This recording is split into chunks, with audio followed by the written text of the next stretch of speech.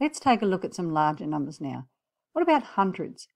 Now we don't have hundreds yet, but we do have 9 tens and one of the ones. One of the ones is like that, one of our unit cubes, and we can represent the number 9 in the tens place by 3, 6, 9 of our 10 place value models.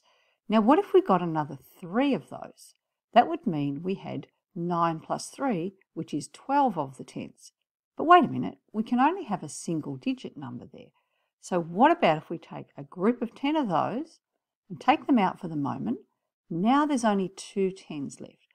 But we have to put them back, so what we're going to do is trade them or swap them for one of the hundreds, because 10 of the tens is worth the same as one of the hundreds. So we put that back in there.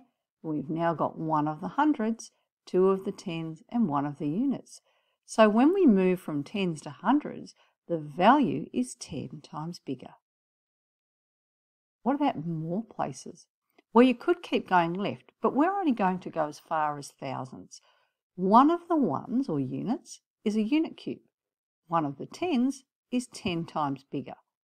One of the hundreds is 10 times bigger than one of the tens. And one of the thousands, guess what? That's actually 10 times bigger than one of the hundreds. So let's just recap.